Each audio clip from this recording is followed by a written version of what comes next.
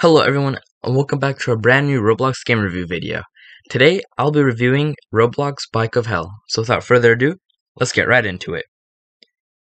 First, let's go over Bike of Hell statistics. So Bike of Hell was created on October 1st of 2023. And at the time of recording, Bike of Hell has 11,000 active players, 171,000 favorites, and 216 million visits.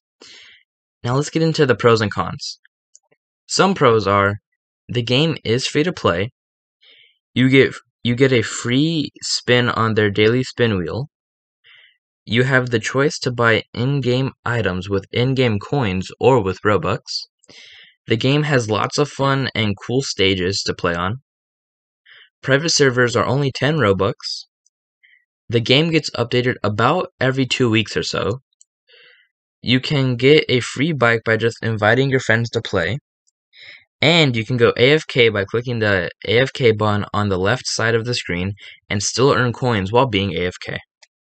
Some cons are, game passes are really expensive. I'm talking like 1,000 Robux for about each game pass.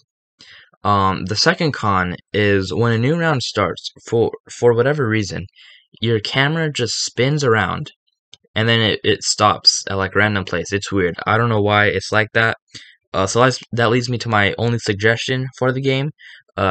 Please fix that issue with the camera because it's very annoying. To me, it's just very annoying.